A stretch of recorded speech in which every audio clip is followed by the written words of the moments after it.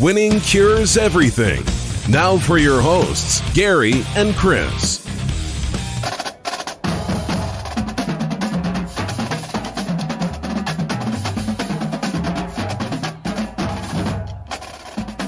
Welcome in. It is the Monday, April 19th, Winning Cures Everything edition of the show. I'm Gary. This is Winning Cures Everything. I am riding solo this evening / morning / whatever you would like to call it. A lot to discuss on today's show. Obviously, there was a lot going on over the weekend.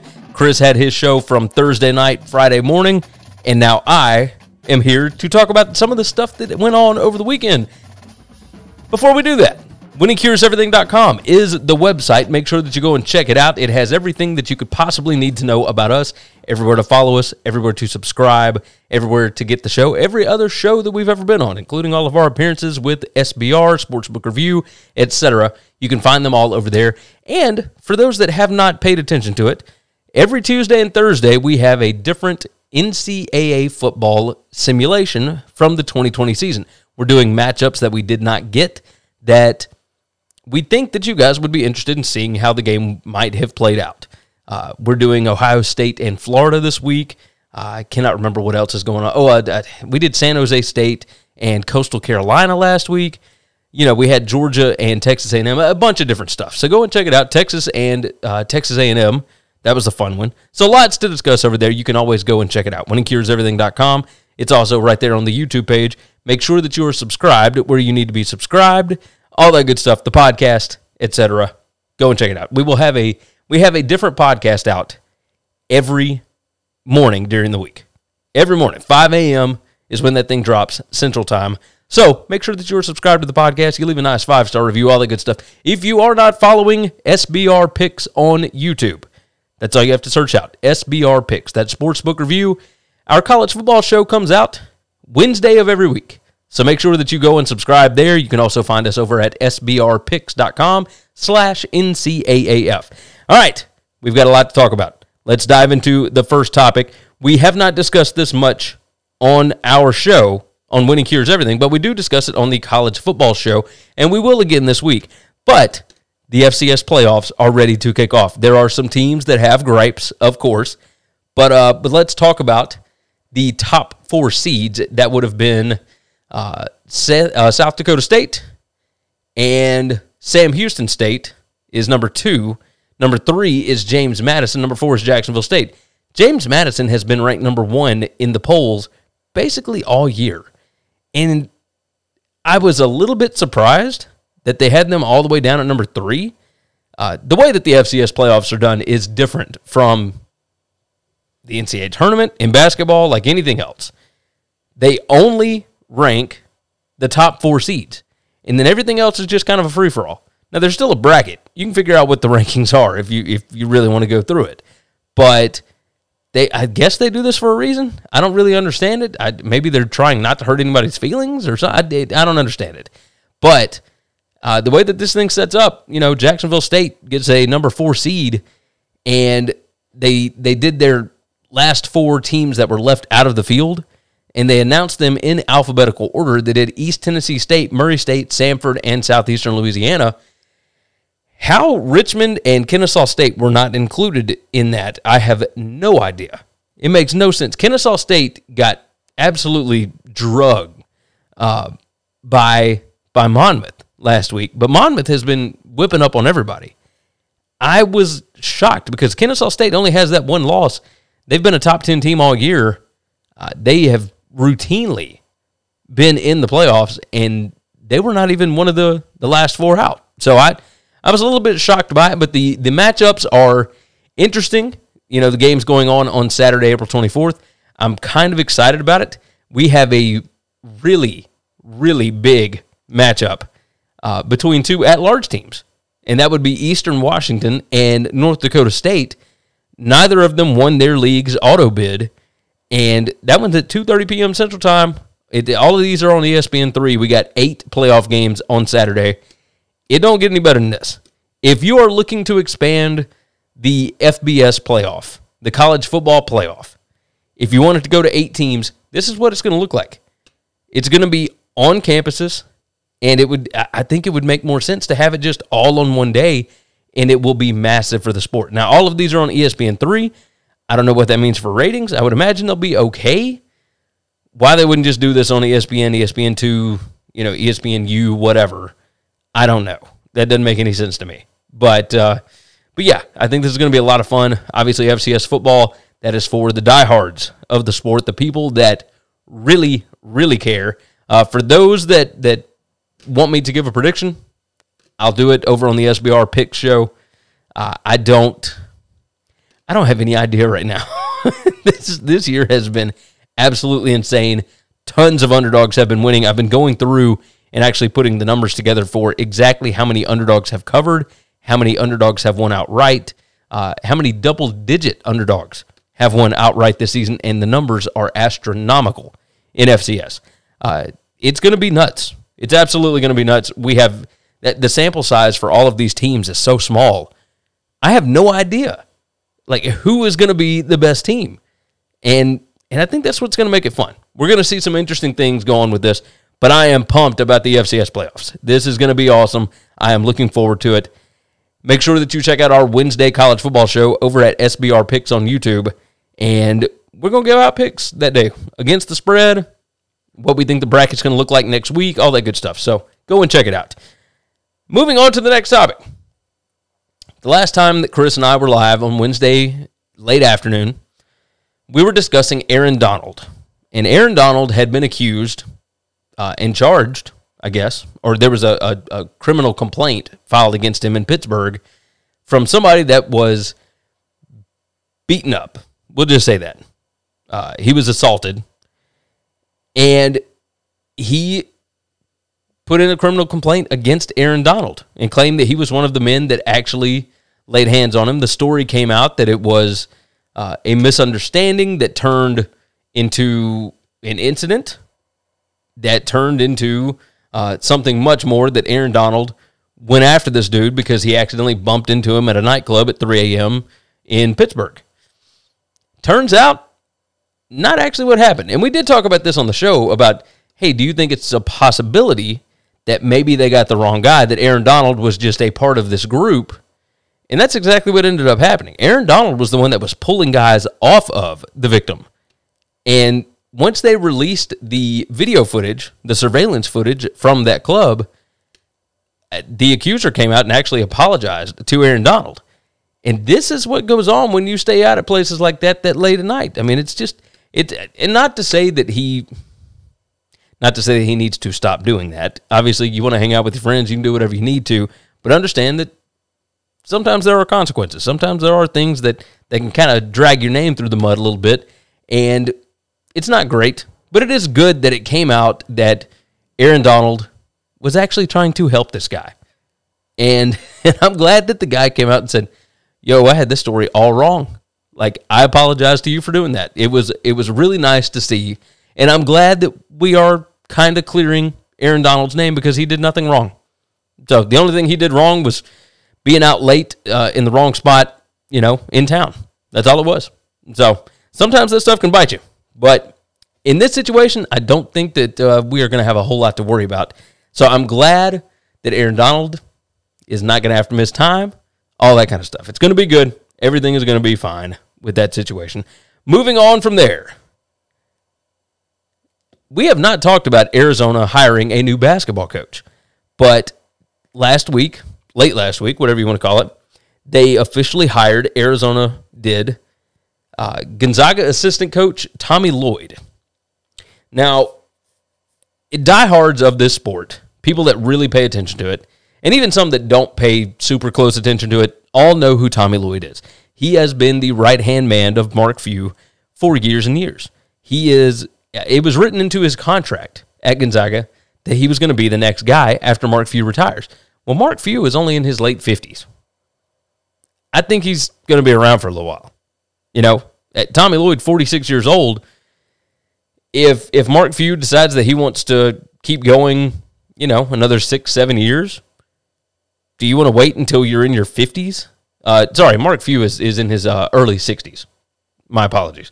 But either way, do you want to wait around another, let's say it's 7 years? for Mark Few to decide that he gets tired and wants to go to the farm? I wouldn't. I wouldn't wait until I'm 53 to get a head coaching opportunity. I mean, that's great. Especially, like, you never know how things are going to go, right? Like, if Gonzaga decided all of a sudden, say things get kind of not great up there under Mark Few, they're not making it to Sweet 16s anymore, they're not bringing in these recruits anymore, all that kind of stuff, things go south, you may not be able to have that opportunity. So if you are offered a top 15 job in the sport, maybe top 10 job in the sport, like Arizona, even with the sanctions coming, all that kind of stuff, then you have to take it. I think he absolutely made the right decision taking this job. Now, on the other side, this is going to be tough. It's incredibly difficult because he is coming into a situation where basically all of the fan base wanted somebody that was in the family. Now, and this is not like Indiana and whatever else, what was the other one? North Carolina, all that kind of stuff, where it's just kind of built in there. At Arizona, it's been a little weird, right? Because everybody loves Lute Olson, but Sean Miller had kind of gotten away from all of that. It's just a weird situation in Tucson right now. And you've got, former players that are openly questioning whether or not this was the right hire. You don't have everybody on the same plane right now. And that's going to be tough to get through. However, we still don't know what's going on with the NCAA stuff. I don't think he's going to have to worry with it for like another year. I do think recruiting is still going to be difficult. But remember, Tommy Lloyd's big thing at Gonzaga was international players. He's still going to be able to go out and get those guys. The transfer market, you'll be able to kind of build a team overnight with the way that the transfers are going. There's over 1,300 kids in the transfer portal right now. It's 30% of the kids that are playing basketball in the sport are in the portal. You can build a good team. And I think he can do that. I think he can have success there. You hesitate to call anything a home run because things that we've called a home run in the past maybe have not been, I guess. And then things that you would think would never work out have ended up being absolutely fantastic. So you never really know how these things are going to look. Like, everybody thought that Archie Miller was going to be fantastic at Indiana, and he didn't turn out. It is what it is. But I do think that Tommy Lloyd is going to work at Arizona. It's going to be a tough situation at Arizona.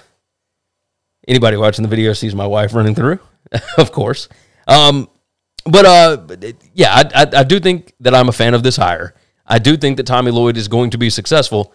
I just wonder how long they're going to give him and if they're going to be patient. That's what I'm curious about with Arizona. Moving on from there, let's talk about Pat McAfee for a minute. On Friday morning, he announced that he is the new analyst, co-host of WWE's Smackdown on Friday nights on Fox. And typically in our world, in the sports world, stuff like that doesn't really grab headlines or anything like that. But I like Pat McAfee. Chris and I got to hang out with him a couple of years ago when he was part of the Thursday Night Football crew, and we went downtown Memphis and hung out with Adam Amin. And Pat was hanging out, and we sat and talked to him for a little bit, and just the way that he was building his show and everything was really intriguing to us, and I've really been following him since before that, but especially then because he had his radio show on the road with him at all times. Like, he had a box truck, and he was going live every day doing a radio show, doing his Thursday Night Football, flying to wherever he was going over the weekend, flying out to New York. I mean, his life is nuts. And now, the way that it works, because their show is based out of Indianapolis, they are on Sirius XM Radio, and they do their YouTube show, and they find a way to go live at the same time every single day. Like, it is their job. That is what they're doing. They're rocking this thing no matter what. And I am a massive, massive fan because I think that he grinds. He absolutely puts in the work, the blood, sweat, and tears to get into it. So, of course, even though I have not watched a cable wrestling show in a very long time, I turned it on Friday night. And I was incredibly impressed. And it shouldn't have been anything more than what I normally expect from him. But to be able to do all of the things that he does, it's really amazing to be able to watch him do it. So if you have not, of course, watched SmackDown on Friday nights, 7 p.m. Central Time, make sure you tune in. It's on Fox, big Fox, TV antenna, rabbit ears Fox. Make sure that you check it out. I'm a big fan of Pat's and will continue to be so. Whatever he does, I will support, and it is well worth your time. I will tell you that. Of course, the Pat McAfee Show, you can check it out, of course. But yeah, that was very interesting. Very interesting to see, all of the wrestling stuff, the storylines, that stuff is fairly entertaining in and of itself. But the way that Pat actually calls the action or color commentates the action, definitely worth your time. So I would check that out if you have the ability to do so. We've got a couple more topics that we're going to hit this evening. First off, Jake Paul. Jake Paul KOs Ben Askren. It was part of the Triller Fight Club thing that they do. It's pay-per-views, and it's typically one of the Paul brothers. Triller also did Mike Tyson and whoever he fought, Roy Jones Jr., just a couple of months ago. The Jake Paul Ben Askren thing, of course, they build it up with hype, and ESPN and everybody else is giving them coverage. Everybody's talking about it because Jake Paul is an online celebrity. Ben Askren, former MMA guy, but he was never known for his striking, like all of this different stuff. And anybody that paid money for this, just from the clips that I was able to see, I mean, people were clipping this and going back and forth on it, and I'm going to tell you, I did not stay up late enough to see what happened until the next morning. I got up on Sunday morning and went back through, saw all the different stuff that was tagged on Twitter and everything, and this looked like an absolute three-ring circus. This was a sideshow. It makes no sense to me why people would pay pay-per-view money for something like this. That far be it from me to question the integrity of a sport, but this was a complete joke. What are we even doing having these guys on any kind of streaming service, whatever? And I understand that in today's society, I mean, you got somebody like me that has their own podcast show, right? Like I am a nobody. I have built my way up to be able to have at least somewhat of an audience, and we appreciate you guys for that. But this is, I mean, what are we trying to do here? Jake Paul wants to be a professional boxer. He has not boxed against a boxer yet. Ben Askren, like everybody says that, oh, we need to take Jake Paul seriously now because he beat Ben Askren. Ben Askren's not a boxer. He was in MMA, and he had retired from MMA because he wasn't good anymore. He got rocked by Jorge Masvidal, and then it was done. There was nothing left. And this man got in that ring and stood there and moved around like a robot and took a couple of right hands and got knocked out within the first 2 minutes. And I don't even know that he was necessarily knocked out. Like, it looked a little fishy to me. So, of course, everybody's excited. I say everybody. The people that are shouting the loudest are excited about Jake Paul, and, oh, this is going to be great. He's 3-0 now, and nobody can question him now. And, I think we still can. I found it very telling that as soon as he gets out of the ring and he's walking back to the dressing room, Ben Askren is smiling. His wife is hugging him and smiling. Nobody is upset about this loss. And Askren even came out afterwards and said, there's nothing to lose for me here. Like, I'm getting paid either way. What does it matter? Like, he wanted to fight me, that's fine. Like, a loss does nothing. A win does nothing. This is a joke. Like, I'm with Askren on this. But the coverage that we give to this stuff, and I'm doing it myself right now, but it's an incredibly popular topic. So, of course, I had to weigh in because I don't understand it. I don't understand why anybody wants to watch this guy fight. I mean, didn't this guy just have, like, the FBI raid his house? Like, what are we even doing? Like, I don't understand. And they pay Askren $500,000 to go out there for 2 minutes of work. What? That fight made that much money to be able to pay Jake Paul whatever millions of dollars he made off of this, and then Askren $500,000? I don't understand it. I don't get these Triller Fight Club things that are going on. And I probably never will. I don't guess. I mean, they're going to have more. I know. Evander Holyfield is doing like an exhibition against the last guy that beat Mike Tyson. And it's Teofimo, whatever the guy's name, the champion, the boxing champion.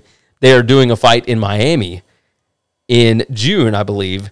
And this is that same Triller Fight Club thing. And the commentary was ridiculous. Snoop Dogg and Justin Bieber being out there and all this. I mean, they're paying all these people. I don't get it. I don't understand it. I probably never will.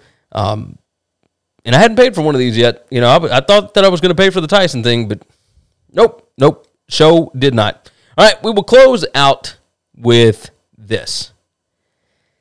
The U.S. Defense Department confirmed a leaked video of an unidentified aerial phenomena, saying that it is, in fact, real. I don't know what to think about this.